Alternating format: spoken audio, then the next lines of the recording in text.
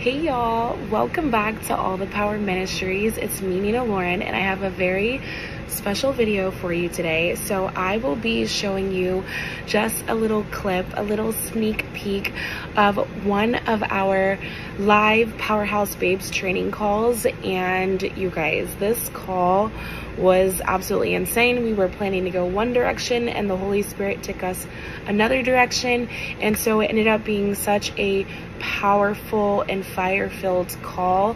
And so I wanted to share a couple clips. So this is the first clip that I'm going to share, and then in a couple of days I'll share another clip. But yeah, I thought it would be a good idea to give you guys an inside look of what Powerhouse Babes is like.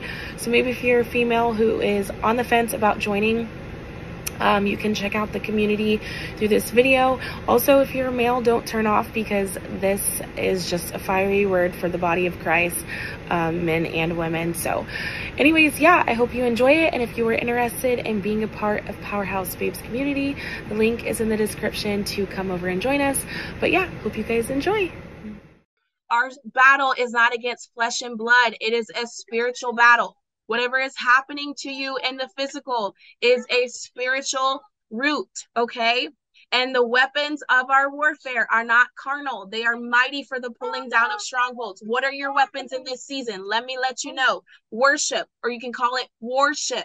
Your praise. It was the praise of the Israelites that brought concrete. Listen, the fortified city walls were so thick that people could live in the walls. It was a thick wall. It wasn't just a little couple bricks stacked up. It was a thick wall. The shout and praise and obedience of the Israelites brought down the walls. Come on, somebody. Your worship is your weapon in this season. Your intercession. It is not coincidence that God is putting intercession on our hearts in this season, and Jackie's doing the equipping. Plug in. It's time for us to intercede. God is calling you to your post, okay? He's teaching you how to fight, because let me let you know, honey, we're in the end times, and the spiritual warfare and the schemes of the enemy are not going to dwindle. If you're waiting for things to get better, that's not happening. It's going to ramp up even more. The enemy is desperate. He knows his time is short. The Lord needs you to learn how to fight. The Lord needs you to learn how to show up to your post. It is time to put on the full armor of God. Are you? Okay, you got close on. It is time to put on the full armor of God. Grab your sword, which is the word of God. Use your mouth and begin to boldly decree and declare the word of God. Begin to stand in the gap. Begin to declare. Begin to learn how to listen. Ain't nobody had to really teach me how to go in the courts. What did I do? I binge watched 8 hours of teachings over and over and over to learn. Many of us think we can go to a man or woman of God and get our bread, get what we need. It is God is teaching you how to stand up and fight for yourself, how to get what you need for your family. It is time for us to rise up. And I'm not saying this to be condemning. I am saying this as a mandate. I am commissioning you. I am being your cheerleader to move forward, that you can do this. The devil is a liar. Greater is he who lives in you than he who lives in this world. If you are feeling defeated, tired, worn out, then guess what? That means that there is a lack of prayer going on in your life. There is a lack of fasting. There is a lack of intimacy. And so those are the things that you need to take to. Those are your weapons of warfare in this season. Worship, prayer, intercession. I don't care if you get 3 hours of sleep tonight. You get off this call, you hit your knees, you take that communion, you plead the blood of Jesus. Listen, my house was under such heavy demonic attack. We were having witches astral project. We were having demons manifest themselves to my son. He was being tormented in his sleep. Just a couple weeks ago, my husband and I went to war. If somebody was watching from the window, they would have been like, call the mental hospital. This lady got her door open and is telling something to get out, okay? She's yelling, she's anointing windows, she's going crazy, okay? It is time for us to go all in. The enemy is full-time working against you. Full-time working against you. And many of you, you're praying for the Lord to take these things away. God is saying, I cannot take them away. They're going to get worse. I need you to learn how to fight. I've given you the manual. I've given you my spirit. I've given you everything that you need. Rise up, my daughter. Rise up, my daughter. Rise up, my daughter. For perhaps you have been chosen for such a time as this. It is not a coincidence that you are alive right now at this time in the last days. You are a part of the army of God. This is bigger than you. There are souls that are about to go to hell for eternity. God needs you to step into your post, step into your purpose, step into your authority, learn these things. Okay? Listen, boy. Listen, Linda.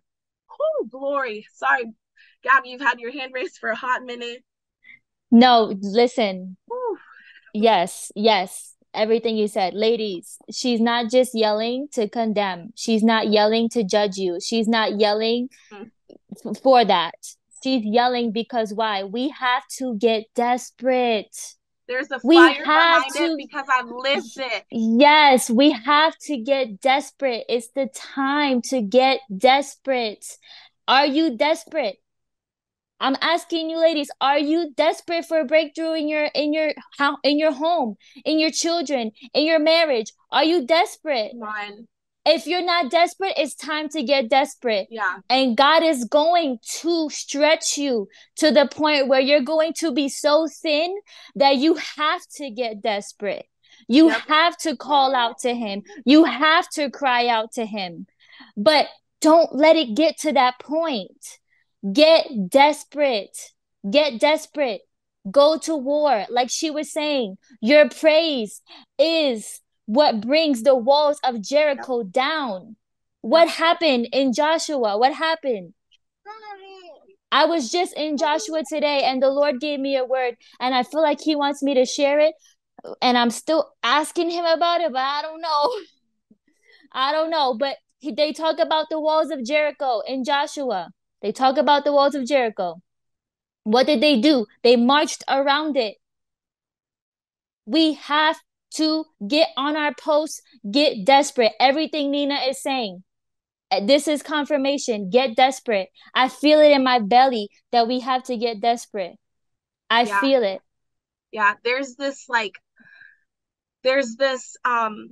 complacency that we get with being the victim, constantly needing prayer and needing it's a getting form hit. of insecurity. It's a form of insecurity. And do you know what insecurity really is? It's a form of pride. It is. When wow. when we are insecure, ladies, when we are insecure, when we're sitting in our little puddle of depression and discouragement and doubt and fear, we are being prideful. Why? Because we are choosing to focus on what is happening instead of getting up, walking back and forth in your house, screaming the name of the Lord, shouting the praise, lifting him up. Yep. That is how we fight. We don't fight in our puddle of pride and insecurity. We don't. That's a word. And when I learned that, I had to check myself like, but insecurity, isn't that like, because I thought it was like me like being like trauma, like from trauma. No, I'm focusing on my trauma. I'm choosing to focus on that. And what is that? That's prideful. Because why? We have a choice. We all have a choice at the end of the day. Are you going to choose to sit in your puddle? Or are you going to get up and fight for your family? Are you going to get up and break things off of your child so that when they grow up and become an adult, they don't have to do it? Because that's what I'm doing. I will not allow my child to go through this world with the same generational curses, with the same word curses, with the same depression, anxiety, fear, all of that. No, my God is going to break that. He is powerful. He will break it. Yes. Woo. Jesus. Now, listen, Morgan, I know you got your hand raised. I want to say one thing. Some of you might be feeling like this is condemning or something. This should be a commissioning. This should be lighting a fire under you to move you forward. Listen, I'm sorry, but I am not going to be the type of life coach that is just going to say, oh, okay, let's just keep praying over the same prayer requests every week. After a couple weeks, we got to get to the root of what's going on. We got to learn how to fight. And listen, God is going to allow these things to happen in your life while you're praying for them to go away. God is saying, I'm actually trying to prepare you to learn how to fight. Because this is bigger than your water getting cut off because you don't have the water bill money. This is bigger than your husband manifesting the other day and you guys getting into an argument. You know what this is? The Lord is teaching you how to fight and contend so that you can break strongholds and generational curses over your entire bloodline, and you can help other women and other people walk through these things. The Lord is equipping you for such a time as this, ladies. You are chosen. You are called. You are on the front lines. Listen, do you know that it would not be completely crazy if Jesus came back tonight or tomorrow? How would we feel? Would we get to hear, good job, well done, good and faithful servant, for though everything was thrown against you? Listen, this life, we're not meant to be comfortable here, you guys. We are in a war zone. We are literally in a war zone. There is a whole demonic realm that is on assignment against you, against the children of God. And God, it tells you, he commissions you forward. What does he say? Gabby was talking about Joshua. What does he say to Joshua? In Joshua chapter 1, he says to him 3 times, be strong and courageous. Be strong and courageous. Be strong and courageous. He says, you're going to get here and you're going to come up against giants. You're going to have battles. These things are going to happen. The Lord tells them these things are going to happen. You guys, we're in the last days. It's only going to get worse. This is not the time to shrink back. Let's rise up. Let's rise up. Let's rise up. Let the Spirit of God rise up within you. I know that the world has tried to drown it out. The world has been trying to snuff out your fire, snuff out your flame, get you worn out. But it's time to rise up.